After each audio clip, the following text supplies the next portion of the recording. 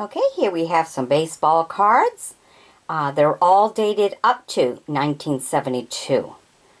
They may have continued their career after that, but these cards only go to 1972.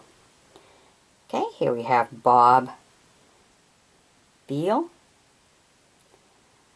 Boston Red Sox. He was a pitcher, and his career was from 1958 to 1972. He may have continued, but I only have to that.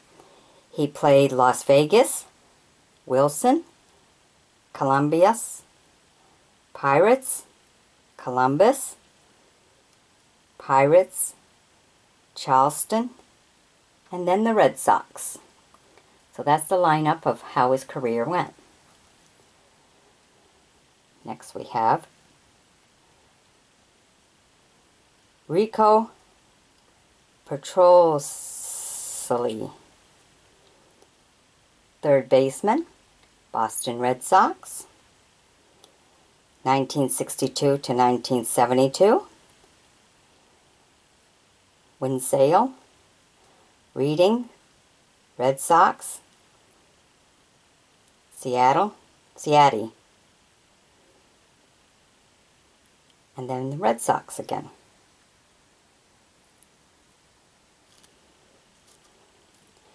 Then we have Ben Oglive, Boston Red Sox. He was an outfielder. 1968 to 1972.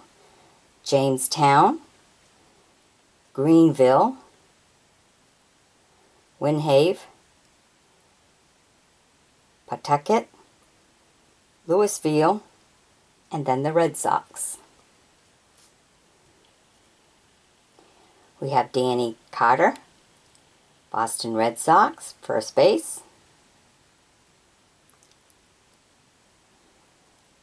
1958 to 1972. John City, Bakersfield, Williamsport, Buffalo, Arkansas, Phillies, White Sox, A's, Yankees, then the Red Sox.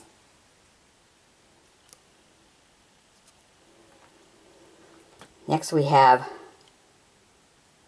Borg Powell's, Baltimore Orioles, first base. 1959 to 1972. Bluefield, Fox City, Rochester, and the Orioles. Whew, that's a hard one for me to say. Okay, then we have Grant Jackson, Baltimore Orioles. He was a pitcher. Very good. 1967 to 1972. Bakersfield, Chattanooga, Eagan, Arkansas, Phillies, San Diego, Phillies, and Orioles.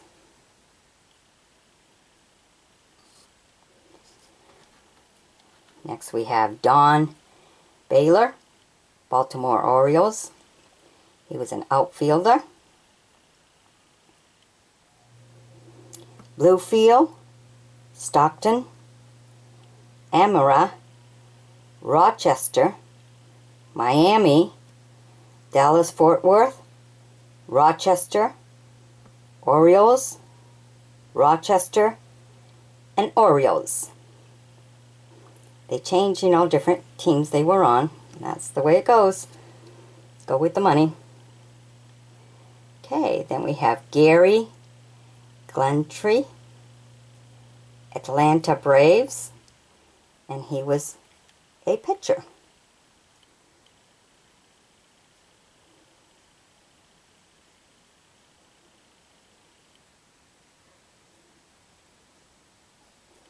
1967 to 1972, Williamsport, Jacksonville, and the Mets.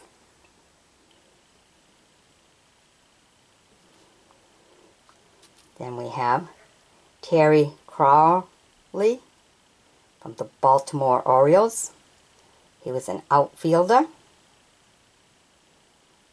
1966 to 1972, Miami, Almira, Rochester, Orioles, Rochester, then back to Orioles. Alright, hope you've enjoyed my bringing these to you. Be sure to sub me, join me as a friend, and we'll bring you some more. And if you want, you can always fan fund me. Bye-bye now.